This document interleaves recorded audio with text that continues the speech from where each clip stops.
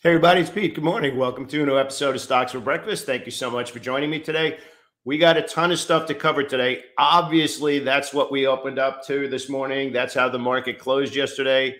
We are going to do a deep dive into game planning today. Obviously, on a day like today, picking stocks, you really need to be on top of your game. Picking stocks, you really need to have the top of the list, really.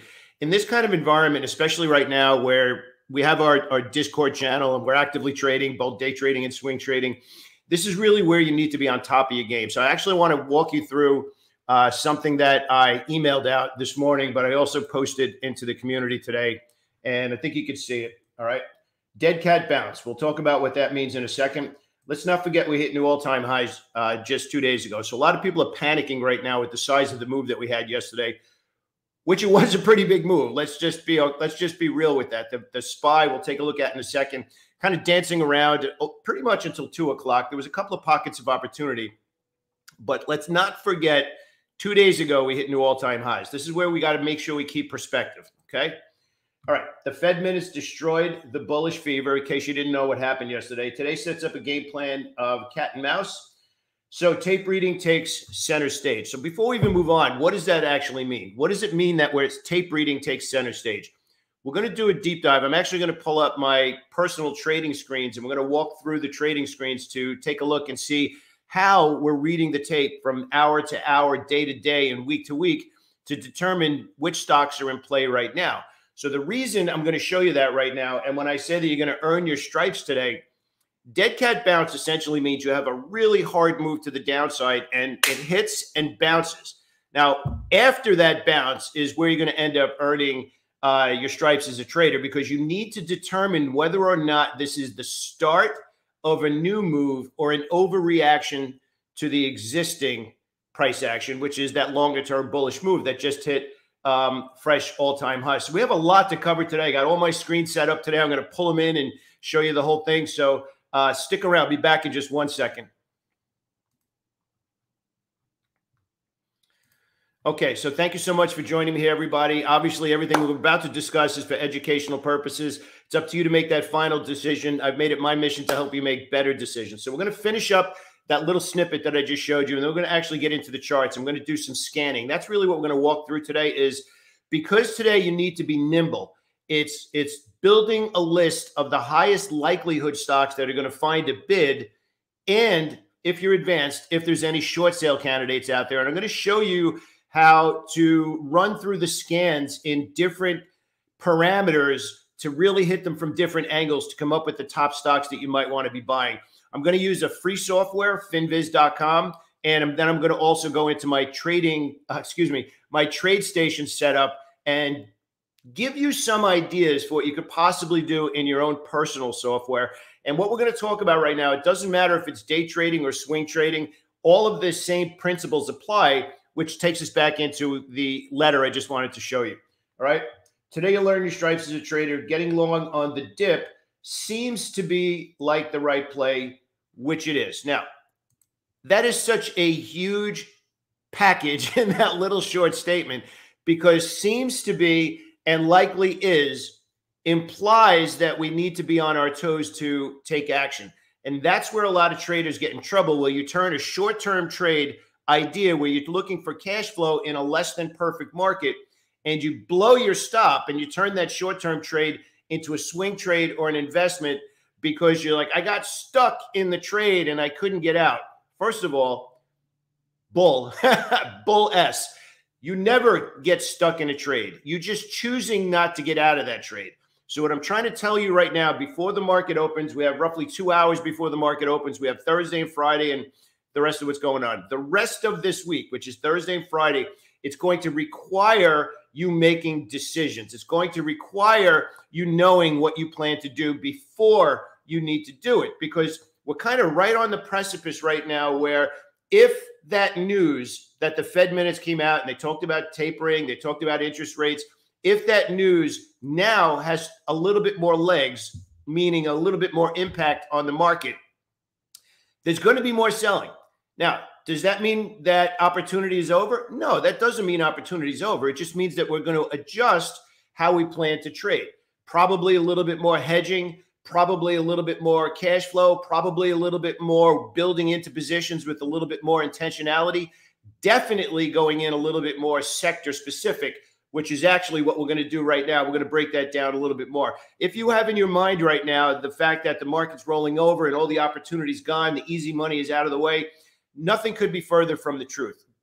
The first 2.5 years that I traded was a bear market. I started in April 17th of 2000. So if you go to a chart, you'll see it was down April of 2000 right down to March of 2003. So it was actually a little bit more than that. That was when they pulled down the statue of Saddam Hussein, and the market just started to rally from there. There will be opportunity, even if we kind of go sideways or even down a little bit, if you are prepared. The biggest thing I want to get across, and we had a big year-end coaching call this year. It's as of right now, it's 5 hours worth of video. I'm still going over it. The biggest thing that we got across on those coaching calls is if you're prepared, there's a good chance you're going to see your account go like this. If you're lazy, if you're blowing your stops, if you're not doing the game planning, in other words, if you're not prepared, you're not going to have conviction. If you're not prepared, you're not going to have decisions you need to make. What I'm going to show you right now is part of the process of being prepared. All right. So this is going to be a good one, probably one you're going to watch more than once. So I just want to finish up on this letter. You need to be ready with your stops, right? Seems like the right play, which it is, but you need to be ready with your stops. So immediately before the market opens, we're talking about the possibility of buying strong stocks, but be ready if the bid doesn't hold. So we're already scripting out what we plan to do before the market opens. Okay. So let's finish it up. The dead cat bounce is on the table, but be ready to read the tape if it's short-lived. We'll have plenty of opportunity, need to be nimble in the next few days. So that's the mindset before we even start to look at ideas. Now, we already know that this is what we're looking at coming into the day. We also have some other news that is less than perfect. So let's just get right over into that right now. And the first one I want to point out is this. Bitcoin and other currencies slide as global stocks fall on hawkish Fed minutes, right? That's great. That's the after headline, right? But if you remember yesterday, we did a really big deep dive into Bitcoin and the Bitcoin mining stocks we were watching, and we were super clear that Bitcoin traded into a box. Bitcoin was in that box, and only one of two things could possibly happen as it pushed down and went sideways. We had that 5,000-point window, and we said only one of two things is going to happen. It's going to break the box to the downside, validating the bearish order flow, and not look to buy the mining stocks that we were talking about before. If it went sideways and broke to the upside, then we could start to look to build a position both in Bitcoin as well as in the Bitcoin mining stocks. If then, I'm telling you, if this happens, then I'm doing this. If this happens, then I'm doing this. You need to get into that mindset every single day, whether you're day trading or swing trading. But here's the thing. You need to wear yourself out if you're day trading. If you're day trading, every single thing you're looking at, if the VIX rallies or the TIX pushes lower and the S&P 500 goes below the open, then I'm going to be shorting XYZ stock. That you need to be doing all day, every day. And I'm going to show you what that means again, so you could watch this video again, start to get a little bit of a framework for yourself, and your conviction level starts to go like this. That's what you want to have. So I'm going to show you the chart of Bitcoin that we talked about yesterday. First, we're taking a look at the S&P futures. We're kind of right at zero right now, which is not horrible, quite honestly. But I want to point out Bitcoin. The one thing I want to point out as well, in case you don't know, Bitcoin trades futures contracts and they expire. So you need to be on top of. Right now, we're looking at the January contract, which has the most volume. Eventually, we're going to move over to February, where the volume starts to shift over into February. But this is the box that we drew. If you remember yesterday, and you can see the volume here, that's what we're talking about. Push down, bearish order flow. After it pushed up to new highs, pulled back, pushed up. Sellers came in, pushed down and paused, pushed down and paused. And now we're pushing down again through the box. So what does that mean? Well, if you remember yesterday, we talked about Mara and Riot, and we said these were big support levels where they were not longs and not shorts at the same time unless the support broke. So now we're looking at breaking of the support. So now does the bid continue to melt? That's what we're looking at right now. So as we break the support level and Bitcoin goes down, we have to be planning. Again, this is a little advanced, but we have to be planning a short sale. Here's the thing, though. It's not a short sale, set it and forget it, and go golfing. We broke big support. Everybody and their grandmother is looking at the support level right now. The next level below this in Bitcoin is around 42,000. let me actually just pull that back up. Let me get that in the chart, which is here. So we're looking all the way down here, right around 41, 42,000. We could probably see that a little bit better on the continuous contract month. So if we go here, you'll see it a little bit better right there. That's the next level down there. So what does that mean? That means that because we've just broke that to the downside, now we're starting to work a position on the short side. If it's borrowable, if Mara and Riot and the other ones happen to be borrowed, sometimes they're hard to borrow and you can't get it. But here's the thing. When you get really obvious levels like this, everybody's looking at the same level. So you get a lot of people jumping on the same side of the trade. So now we're mapping it out. If this happens, which support broke in both Bitcoin, Mara, and Riot, now what that means is we put the first piece of the trade on and we step back and we say, if we get follow through, the next push down and pause will look to add to the short sale, assuming there's room to go, right? Which there is in this case. If we push down, put the first piece on, and it rallies back up and we start to get a short covering rally, we just bail on the trade because it's not doing what we wanted it to see. The reason I'm showing you this first in Bitcoin today and walking ourselves through it is because we're going to see that in a lot of the ideas and stocks that we're looking at right now, because it's tempting to be buying this dip. So now you have to have in your mind, if it pushes down, buyers step in and they buy the gap, or if we test yesterday's low and they buy the gap, or if we break through yesterday's low and come back up, then we buy that short-term rally. If that happens and we hold the bid and we stay above the opening price, and from 1 hour to the next, and Thursday to Friday, we start to follow through, we could start to build a position back in the direction of those all-time highs. If we push down, rally the first couple of hours of today, maybe even rally today, and then tomorrow we open higher, but we start to roll over, you need to know what you plan to do in that situation. I am telling you right now as your friend, the market conditions have changed. The bottom from the pandemic low to even, let's say, the second week of November had that government bid underneath it, quantitative easing, no fear of interest rates. That story has changed, which means you need to be on top of your game right now. And the reason I'm telling you this, I'm going to pull up a couple of stocks, but I'm going to go to one specific right now, which is this one. All right. This stock was one of the, what's the phraseology I want to use? One of the easiest stocks for us to read the tape and read the order flow in this year. Really nice moves, weeks on end, the kind of stuff that you really want to see inside of anything that you're looking at. Best case scenario, you're finding it in a individual sector. But the tape changed. The tape changed. The stock started to pull back. And I know some traders, not in my community, but I know some traders that are stuck in this stock. It went up to 220. It's got a 50% haircut. 50%. Okay. This is what you need to be aware of right now. 220 down to 105 and change. That is a 50% haircut. Why am I telling you this? I'm not telling you to scare you. I'm telling you to wake you up. The bigger picture, the easy money, the Fed-induced push to the upside is making its way out of the market. There's no other way to put it right now. Sure, you might get a stimulus check. We're getting back to a normal market where we're actually going to be looking at earnings and valuations and did they report good last quarter and how does that play into the next quarter and the next 12 months, which is kind of exciting because now we're actually going to get back into reading earnings reports and they're actually going to mean something in the context of up and down and sideways and all that kind of stuff.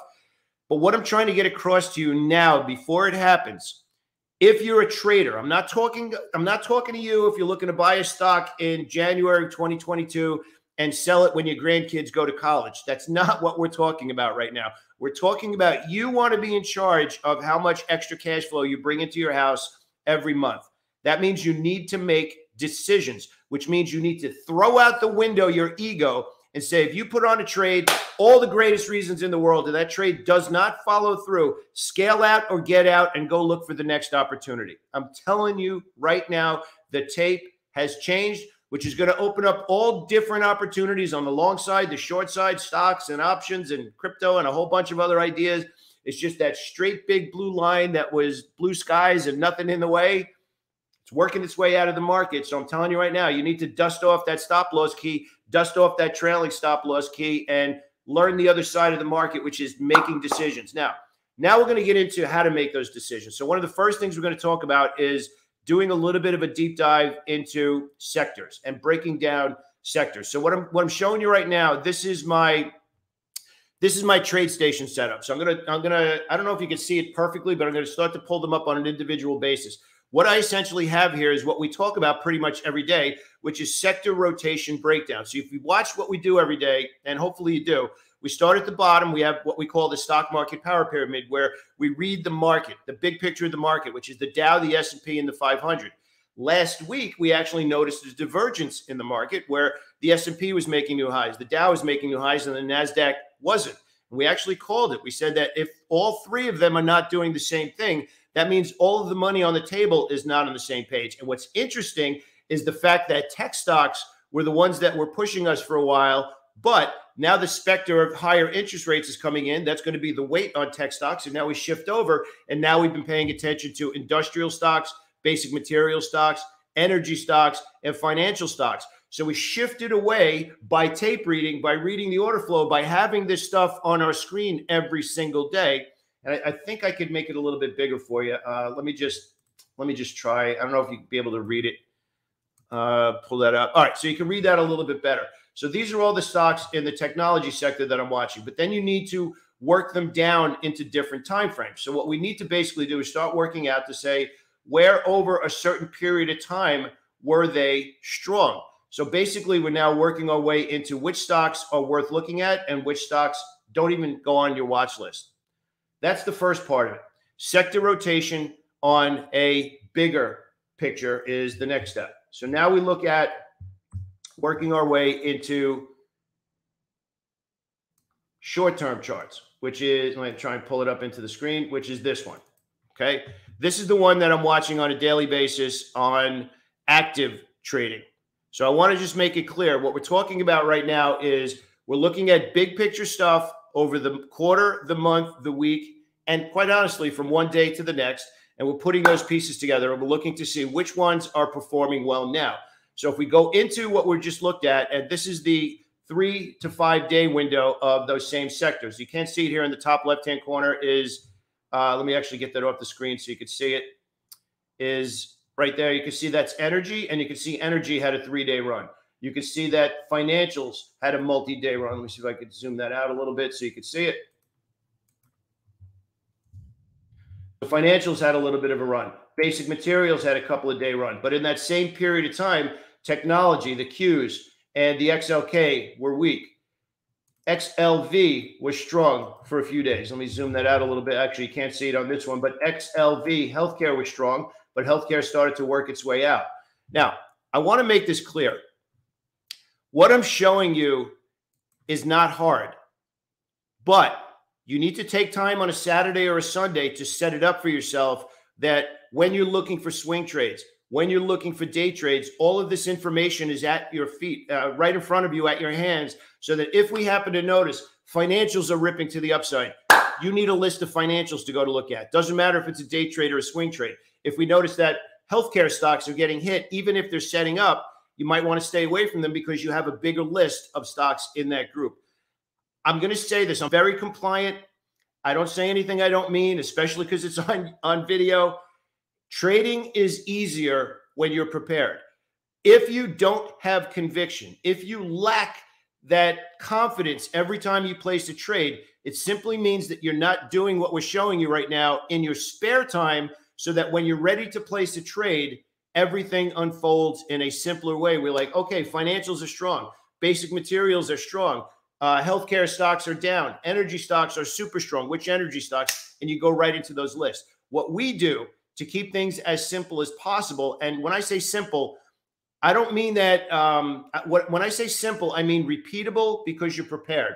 That's what I mean. I don't mean simple in that it just falls off of your monitor and money like kind of pops out of the keyboard. What I mean is money is a lot easier to expect, and opportunity is easier to expect when you're prepared. So if you write anything down, we try and give you Post-it notes every day, something to write down. It's easier to make money when you're prepared, which means that first you need a process for understanding which ideas are valid at that moment. So again, like I was saying, we were beating the heck out of technology stocks. They were strong. Technology stocks, as interest rate conversation started to go up, technology stocks started to get a little bit less volatile to the upside, less easy to trade. Then we started to work our way over into healthcare stocks.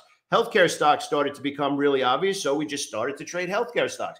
Healthcare stocks, which is crazy, as the variant started to get a little bit more out of control and worse, healthcare stocks actually started to fall, and we started to see money going into recovery stocks. We started to see money going into energy stocks, and we started to see money going into XLB, basic material stocks. Same thing with industrial stocks, and getting all the way to the top of the list in less sexy stocks, which are the consumer discretionary stocks. So that's actually what we're doing here on a day in and day out basis and an hourly basis. Now, what I'm walking you through is quite simply just an easier way to understand how to track the order flow, because we get questions all the time. What do you mean by order flow? What do you mean by reading the tape? And those two things combined are basically we're learning to develop the skill to pay attention. Where are people with deep pockets putting their money? And how long have they been doing that? So you need to know, are you a day trader or are you a swing trader? Which that's predominantly who we're speaking to. Then you need to know which charts.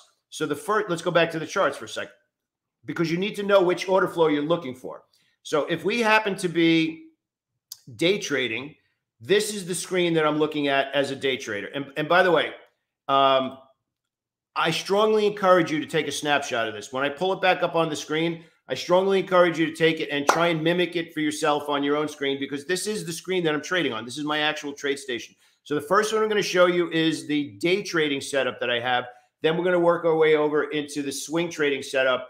One I use during the day and game plan, and the other one I use at night and game plan. So day trading during the day, looking for day trade opportunities. Swing trading, I look at night for the next day. So the first one we're going to take a look at is in the day trading sector. So this is basically the major sector ETFs on charts that are pretty much over 3 days. So we're looking at 3 to 5 days worth of price action. We're looking at it from 1 hour to the next. We're looking at it from one day to the next.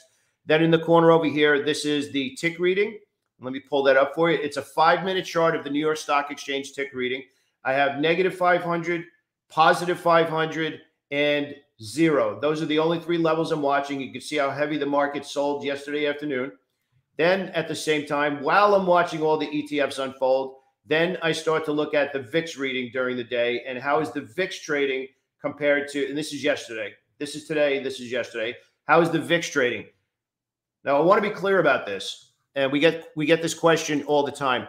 How do I use the market internals to make trading decisions? So what I just showed you, the 2 main market internals that I watch during the day are the VIX and the ticks, the New York Stock Exchange ticks and the volatility index. I am using those as secondary confirmation of what I'm already doing when I'm reading the order flow in the stocks and in the market. So I want to bring this back one more time. That what I just showed you, and again, take a snapshot of it. This is the day trading screen that I use when I'm looking to read the order flow during the day. It's the major sectors. The only ones I don't have on here are utilities and real estate. They don't really have that much volatility, so I'm using the ones that mostly move. Now, that's the day trading side of things. When I am swing trading, I have the same exact setup, but a little bit more, except in this corner here, I do not have the ticks and the VIX. I have the metals and miners and a couple of other ETFs so that it's a much wider perspective of what's going on in the market. Now, what ends up happening is as I'm reading the market during the day, and I'll just leave that up on the screen for a second, this is where preparation meets opportunity. And this is where you start to see your account go like this. Once you understand order flow, once you understand how to read the tape, everything changes because you're no longer at the whim of whether or not there's opportunity. You're prepared to spot the opportunity as it's unfolding. And I'll just give you an example. As the technology stocks and healthcare stocks have weakened over the last week or so, maybe the last 10 days, even though Apple hit new all-time highs a couple of days ago and became touched the $3 trillion company, the tech area, including semiconductors, have weakened a little bit. Not energy stocks, healthcare stocks have weakened a little bit. They've kind of lost their mojo. But here's the most important part of everything we're going to talk about right now. When we spot it on charts, so if we go back to that chart and we start to see it on the bigger picture, We literally are that's over here. We're literally looking at it on a hour by hour, day by day, week by week. Now, this is, again, you probably heard me say this quite a bit because we're talking about which stocks to buy, how to find the best stocks to buy, how to find the right stocks at the right moment, right? This is how to do it. When you are prepared, you are no longer reading headlines. You're no longer watching television. Hopefully, you're watching me on YouTube. And by the way, if you like it, give us a thumbs up. If you are watching what we're showing, which one of the biggest things that I always try to do, which is kind of my mantra, is I want you to understand how to make the money. I want to show you that direction. And then I want you to come back and say that you helped me. That's all I want. If you want to take it deeper, obviously, you can learn about our boot camp. You can click the link below. But I get asked all the time, why am I doing this? If I'm such a good trader, why am I doing this? Well, first of all, I am a good trader. Second of all, I'm doing this because trading is hard. And you're probably pretty smart. You've probably put in a lot of time trying to learn how to do this. And you're probably stuck at break even. Most traders are stuck at break even because they know everything, but what they can't figure out is you got everything written down on a notepad, everything you could possibly think of, but you can't get profitable. You're like, I know everything about trading. It just means that you haven't put the pieces in the right order for the objective, for the time frame you have, which is either day trading or swing trading. That's why we're doing what we're doing right now. So what I'm trying to do, without giving you everything that's in the boot camp, there's a lot more in the boot camp. There's probably 14 hours worth of training in the boot camp. I want to point you in a direction to get you excited that you know what you're doing. You just don't have the steps in the right order yet. So what I'm trying to walk you through here now, and if we go back to the screen, so let's say we're looking at swing trading opportunities. The biggest thing is you have all of this on your screen, and you could have more than this. I just happen to have these up here to show you right now. You have healthcare, metals and mining, the S&P 500, energy stocks, oil, industrials, basic materials, tech, Russell 2000, right? And you start to work your way. Consumer discretionary, gold miners, XLK, technology, the Dow, the financials, and consumer staples. So think about what we're walking you through right now, okay? Most people think that trading is about predicting. It's not about predicting. Ask yourself a question. Why do stocks go up and down? Just start with that simple question. Why do stocks go up and down? And the answer, regardless of how complicated you want to make it, stocks go up and down because somebody with a lot of money, deep pockets, and probably teams and teams of research analysts decided to buy that stock and start building a position because they think the future value of it, the cash flows in the future, are worth more than what they could pay for it now. That's all you need to know, because when you take that primary question about why stocks go up and down, and then the next logical question, which is order flow, is how do we spot that order flow of that deep-pocketed person starting to build a position? It just means you need to be prepared to read the order flow. Once you are making all of the complicated trading things that you look at out the window, and you're like, the only question that matters is why is this stock going up or down? And it's because somebody with a lot of money started buying it or dumping it. Then what you're looking for you're not looking for chart patterns anymore. You're looking for somebody who's spending money. Let that sink in for a second. Now, it doesn't matter if you're a day trader or a swing trader. This happens to be, I'm looking for the money. I'm looking for the order flow. I'm looking to read the tape over a 3-month period if I'm looking to swing trade.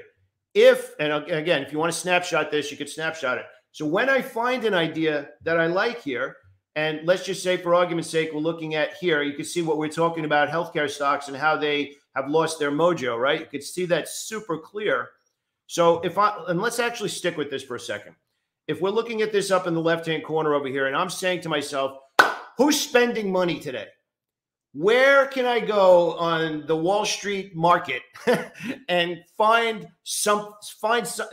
can I go find a pet rock right now? Where can I go find something that is so obvious that the massive money is flying into that? Oh, well, that's great. For the entire month of December, healthcare stocks were getting a lot of smart money attention. So healthcare stocks were getting smart money attention. You think I should be paying attention to that? You bet your ass. Of course I'm going to pay attention to that. Why would I guess? Stop thinking that trading is about predicting. The problem that most traders have is when you spot something, you place the trade and it doesn't work, you think trading doesn't work. And then you got to go to another strategy and another strategy and another strategy. And you keep blaming all of the other people when it's you who just need to take that final step of saying, okay, I can read the order flow now. I need to learn how to manage positions. I need to learn how to manage the downside. I need to learn how to manage winning trades. That's the skill part of trading that we need time with each other to see different market conditions, to see different trading ideas, which again, I'm not going to sell it, but that's the whole point of our boot camp is the more time we have together, the more trading conditions and scenarios that we have together, you and I can have a direct conversation. I know there's a lot of people in here right now that are in the boot camp or have been in the boot camp. They can validate what I'm talking about right now. You need to make decisions, but I want to make it clear to you, there's a separation between the right stocks to buy and being a trader. Please write that down. I can't get that across to you in any more strong way because it will make a world-changing difference for you. There's a difference between reading order flow and trading. Trading is an active endeavor after you've identified a good idea. So I want to work my way back into that. Somebody was asking, how do we identify when a stock is out of favor? That's actually what reading the order flow and tape reading is. So AR, that's exactly what we teach in the boot camp.